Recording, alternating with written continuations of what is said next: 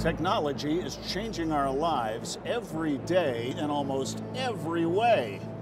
I'm Holland Cooke in Las Vegas at the Consumer Electronics Show, and this is the big picture on RT America.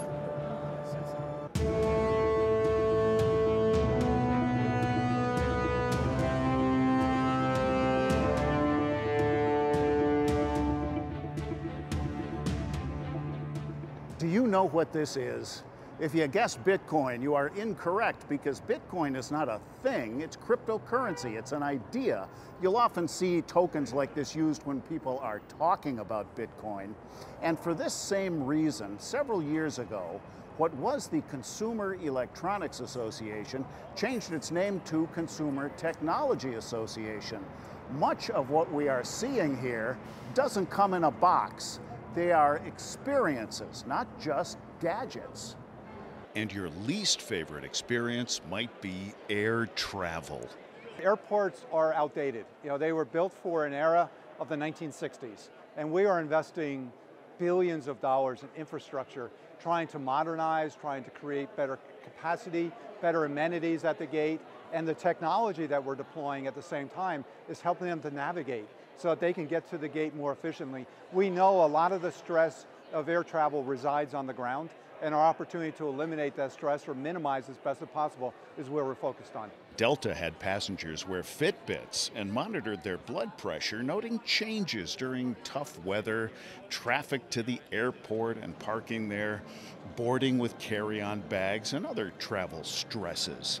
Resulting tech initiatives are all about personalization. Soon, you could have your bags picked up at home and sent directly to your destination hotel. The Fly Delta app might tell you, due to traffic, we'd like to order you a lift. And you can use the app to pay for extras like this with your Sky Miles. You'll even be able to start your in-flight movie as soon as you're checked in at the airport. There's an old joke Bob Hope used to tell. He says, I love to fly. I've been almost as many places as my luggage.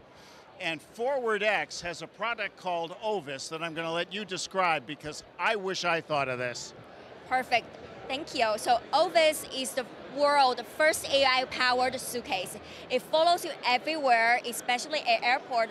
When you're rushing to the gates and you have a cup of coffee, you have a phone with your hands, you don't want to go with the luggage, you just want to walk to the gate without any stress. Here we come, we have Ovis. Let's take a walk through the airport with R2-D2 behind me. If you watch our show, you know this face. If you listen to talk radio, you know the voice. He's become our tech go-to guy on the big picture. Into Tomorrow radio show host Dave Graveline. Happy 25th. This is your 25th year on air. That's very true, and loving it. Well, think back to CES 1995. What was hot then? This brand new thing called DVD was the latest, greatest. Everybody wanted to know more about it. How, will we ever have it in our homes? Is this something really cool? And what does it stand for? That was the big thing when we first did our first broadcast from here. Furniture makers were making shelves the size of DVDs and CDs, all of which are now cocktail coasters because we stream. So back to the future, look around in 2020, what's hot now? Everything wearable, it would seem, everything fitness-oriented, certainly. Bluetooth, because it's been around for so long, but now every product, it seems, is incorporated. And this weird, goofy name, IoT, this Internet of Things. Devices talking to devices. Yeah, correct. Yeah. I mean, that's probably all the big stuff. Yeah, you got the TVs, you got the 292-inch that was introduced here. I mean, how big is big enough? Yeah, every weekend, Dave is on a couple of hundred stations across the USA and around the world. If there's not one near you, you can hear and see his show at intotomorrow.com. So here's the big question. What are your callers asking you lately? What are their interests, their concerns, their tech frustrations? Great question, Holland, because lately, especially after Christmas gifts, holiday gifts that they received, how do I work this thing? What do I do with it? This is really neat, but how do I get more out of it? Whatever it happens to be, it's all about cool new stuff and how do I best use it? And smart home technology. anything and everything. Used to be just open the blinds, maybe dim the lights. Now it's everything around the house. And Alexa is listening before I say her name, right? Always. Otherwise, how would she know I said her name? Amazon is everywhere here, though often invisible as its cloud powers so many new applications. But in next year's GM cars, you can say, Alexa, pay for gas. It's a cashless transaction at 11,000 Exxon and Mobil stations. Stuff like this will be commonplace with 5G service, already up and running in some places and in all major USA cities in 2020. 4G enabled routine changers like Uber and transformed music, streaming obsoleting CDs. Much higher 5G speeds will do that to video. Facial recognition will literally open doors. So why is 5G taking so long? FCC Chairman Ajit Pai says help wanted, installers to climb towers, in demand in the full employment economy. Oh, there's so much going on in 5G.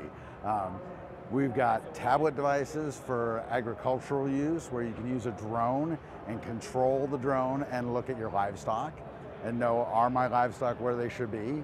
I can control farming equipment. I can utilize it in hospitality. But one of my personal favorites is what we do with our first responder community, and in particular EMTs. They're out there to save lives. And so we've developed a product focused around, they need their hands. So this is a product that you can wear, you can touch it, you can have a video camera to see what's going on and feed that information in real time using Kyocera's 5G solution to save your life. We are Team Orbi, and today on CES2020 we are presenting our 360 video recording 5G helmet for the American football. This helmet requires a really huge bandwidth to deliver the video to the end customer, and the only way to do this is 5G. So now where 5G became available, we use this 5G to deliver this. If you own an iPad, this may be a recurring nightmare. But the company is Catalyst, and their product claims to be hands down the most waterproof case on the market. Now this demo caught our eye, and I asked Jennifer to take the challenge. We dared her to dunk her iPhone in. Watch what happens. My own iPhone.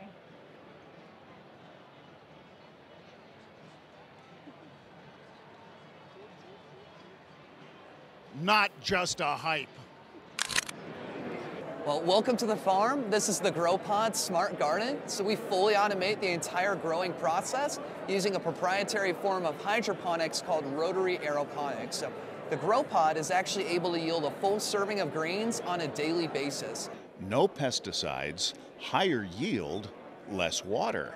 We fell in love with the technology because it democratizes agriculture. It doesn't matter what your climate is, it doesn't matter what the environment's like outside or the soil quality in your region. We could actually allow you to have a portable agricultural farm in the consumer's home. And to wash it down, if you thought the K-Cups made coffee convenient, get a load of DrinkWorks. Tell us how it works. The DrinkWorks Home Bar by Keurig is made by DrinkWorks, which is a joint venture between Anheuser-Busch and Keurig. And our first appliance, the DrinkWorks Home Bar, actually makes cocktails, beer, wine, and more available at the touch of a button. So there's a chilling block, there's also carbonation, which makes over 24 cocktails available to any consumer anytime by just entering the pod into the DrinkWorks machine, pushing the button, and garnishing it when it comes out. after ducking drones here for the last several years, we saw Hyundai launch, literally, its urban air mobility division. They call it a personal air vehicle, the flying car. I'm super excited to announce Hyundai's solution for this new era. I proudly present to you our first eVTOL concept vehicles, SA1. It can carry up to 4 passengers with a pilot, and it's ideal for inner city travel, but can also serve rural residents. The final version of the vehicle revealed here will be produced at automotive scale, and when deployed into our shared ecosystem, we expect it to achieve quiet, safe, reliable, and efficient performance in markets all around the world. One of the coolest aspects of CES is the imaginative characters exhibiting here. Idea people, many of them the actual inventors, showing off new product prototypes. So our product here is called Exo Rehab. So this product is innovative because it has a functional electrical stimulation with two biosignal detection systems. One is EMG and ROM, all at the same one product, and then we control it by tablet, and also the doctors and therapists can see and browse by the web page. Wayzen is a smart home device, the first of its kind that turns any existing sliding glass door into an automatic app-controlled pet door. Better than regular traditional doggy doors where you have to cut holes in your wall or cut holes in the glass door. With Wayzen, it takes minutes to install the product, doesn't damage the door, uses two-sided tape, and it just works. You can open your door at home automatically like a regular pet door, or remotely when you're away for the day, you have anxiety about letting your pet out, you can look at your app, get notified through your security camera that they want to go in or out, let them in and out of the house automatically. Indigo Vision is here at CES 2020, and what we've developed is an innovative anti-blue light phone and tablet case. The harmful effects of blue light are digital eye strain, macular degeneration, headaches, migraines, and blurry eyes. And so what we have here is a case that effectively blocks 85% of that light. Our product protects you 85% from those harmful rays. So there are many studies that show that sun glare causes more traffic accidents than all other weather conditions combined. So more than rain and snow and fog. So those are, it's kind of an underappreciated problem. So sun glare is there twice a day, every day, low on the horizon, and every driver has to deal with it at some point. So it's a problem that we've all had to face. So this is our product that we're debuting at CES called the Virtual Visor. It replaces your traditional sun visor with a transparent liquid crystal display together with a driver monitoring camera, and it only blocks the part of the sun visor where the sun would be hitting your eyes. That lets you see through about 90% of the sun visor, allowing you to see things like street lights or traffic lights, and it increases the safety of the vehicle. When I say technology, you of course think Ivanka Trump, right? This is the big picture on RT America.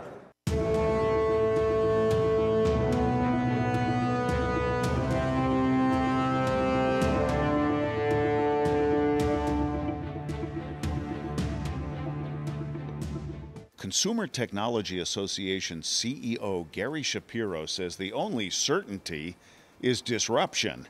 In his fireside chat with Ivanka Trump, she declared that innovation is a net job producer. She does not think four-year college is the key, and she advocates apprenticeships and what she calls reskilling. And she talked about enabling the disabled with robotic arms and other technology, and reintegrating ex-convicts into the workforce. And despite her father's controversial immigration stance, the first daughter and White House advisor advocates a practical approach. We need to recruit and retain the greatest talent in the world to help us grow and innovate, but we need to invest in American workers and reach over to the sidelines, draw them into our workforce, and equip them with the skills that they need to thrive. And we can't just seek to import that.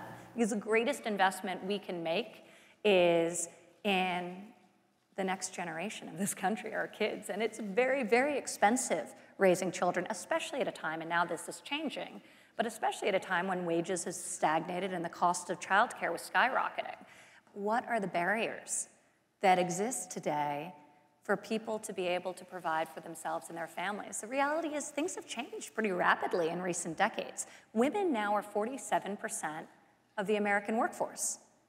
In 40% of American homes, women are the primary breadwinners. And so while paid parental leave is not a women's issue, we're fighting for it to apply to mothers and fathers, adoptive parents. Nearly 200,000 of us have come here from all over the world, and we're all grown-ups, but there's plenty here for the kiddos. This is Royby. It's an educational robot for kids aged 3 to 7 in language learning and basic STEM. It is conversational, so the kids can actually talk with it, responds back, it encourages them to talk more. Comes with over 500 lessons, songs, stories on a daily basis. So This is artificial intelligence that will yield real intelligence and munchkins, huh? Absolutely. So it is AI powered, and what it does is gradually it will focus on the child's ability and interest, so it can adjust the content based on that. We want to really focus on the child's ability because no longer one size fits. It's something that we should focus on, especially on the education system. It is still a little bit traditional, and we really want to impact that. It's not fun if it's not a game, right? Absolutely. Botley 2.0, Botley the coding robot, award-winning robot. We're teaching coding skills to kids as young as 5. The idea here is sequential logic, problem solving, critical thinking, really important STEM skills. So it's 100% screen-free. All the coding is done just by button presses on the remote programmer. So I'm going to code Botley to go from this blue board to this orange board and spin around. You just clear it out, go forward, turn right a bunch of times, and transmit. And Botley's a smart robot, so it knows what to do. And off it goes. There are acres of health-related technology on display here. Amron Healthcare is here at CES because we're transforming the heart health marketplace. We've got great inventions like Heart Guide, one of the Time Best Inventions of 2019, and we also have Amron Complete, which was the winner of one of the CES Innovation Awards. We want to make sure that there's a blood pressure monitor for each of the 103 million US adults that has hypertension. We want everybody to know and watch their numbers. The Consumer Technology Association projects that in 3 years, wearable technology will be the second biggest tech product category, surpassed only by smartphones. And here at CES, we're seeing fitness devices, hearable wearables, connected watches, and head-mounted displays. Lots of products here help you get a better night's sleep. One headband helps increase your brain waves to help you fall asleep faster and cut sleep interruption by half. And mom and dad would really appreciate the baby sleeping through the night and in the car. So this is not just random rocking motion. No, not at all. We actually put sensor vests on new parents and watch as they comforted and soothed their baby, and we were able to mimic those motions into 5 unique motions in the bassinet. And about your stinky shoes. Shoe Blast is a dehumidifier as well as a sterilizer for shoes and universally for all shoes as well, not just athletic or dress shoes. It sterilizes using UV light and disinfects 99.9% of all germs using infrared light as well as UV light, and then dehumidifies by using this heat conduction fan that reaches up to optimal 50 degrees Celsius as well. Once you come home, you can just put your shoes right aside and you can just pop in these. They're portable as well, and you're going to place it right here. And then it has an auto humidity sensor, so you're going to put it on auto mode. It's going to detect how long or how intervals you want to do it. If you feel like you want to do it longer, then you can just put it on intervals up to 3 hours as well. Opte is a precision skincare system. It scans, detects, and corrects hyperpigmentation. Okay, hyperpigmentation is the politest way I've ever heard of saying age spots, right? Yes, that's right. Let's give it a try. All right. Okay, come in. Wow. You know, the only person on RT America who's older than I am is Larry King. So this is the acid test. You can't imitate beef, it just tastes better. Have you had Burger King's meatless Impossible Burger? That was just the appetizer. We're using our food technology platform to fold into different food products across the world, pork, chicken, fish, dairy, eggs, in order to establish our product as the future of the global food system and replace animal agriculture. We have to showcase this in every avenue available in meat choices.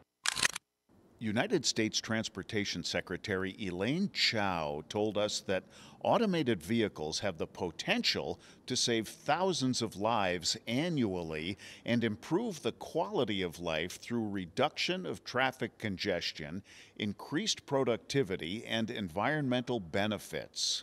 Audi Amy is a level 4 autonomous car. We have both situations being displayed here as well. Also, we have the steering wheel, more like a steering unit. And if the car is maybe on the autonomous mode, it gives you this kind of physical assistant, we call it. The tray in the perfect position where you can maybe reading a book or you can use something for work. These are opportunities we want to share as soon as possible.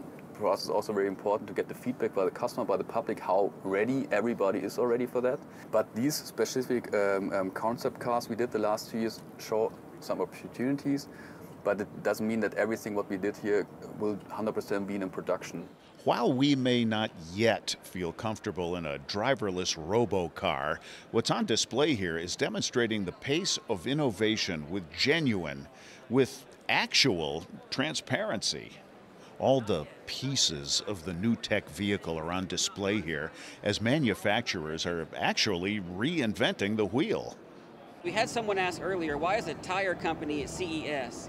And we said, well, that's a really great question. For us, the future is to not be a tire company.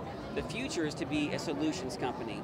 So we look at the last 30 years and we see the innovation and change that's happened in those 30 years. We think we're going to see more than that in the next 10 years. And so we're showcasing things like that here at the show that focus on extending mobility of vehicles, increasing the efficiency of a fleet, and even increase safety of vehicles by making them smarter. Rear and side view mirrors, now they're video screens.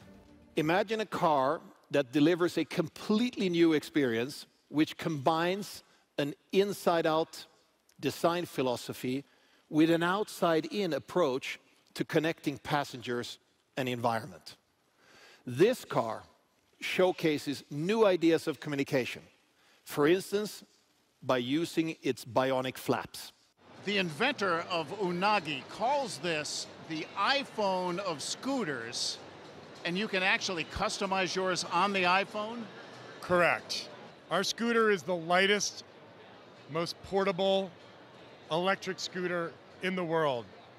And starting tomorrow, you'll be able to customize this like a pair of Nike sneakers. And we have these gorgeous patterns. And again, this is not a wrap. This is impregnated directly into the metal. Warren Benholzer is with the Money Pit Home Improvement Radio Show, the #1 home improvement radio show on talk radio on over 300 stations. So you are the ear, the eye of home tech. What do you see here that is new, that is interesting? Well, Holland, we've been seeing for years the growth of smart home. And it's really come of age. We're seeing that everything is connected now. Everything, it's not just your light bulbs, it's not just your switches and your security cameras. Lawnmowers are on the Wi-Fi. We got lawnmowers, we've got everything you can think of is now connected, and as it should be. You got your phone, you want to know what's going on in your home, you can get that feedback. You can find out what's going on with your home. The water in your home. Several manufacturers here have automatic shutoff valves.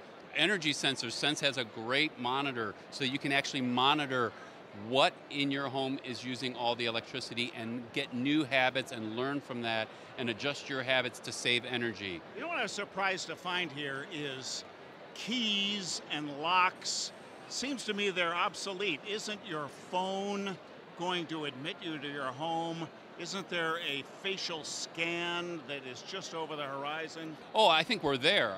My own home, we don't use keys anymore. There's hundreds of manufacturers now where you can just use a keypad or, to your point, so you're already there. Your phone. Just your proximity with your geofencing with your phone. It'll open the door on your arrival. You can program for the sitter to come and go when you want her to.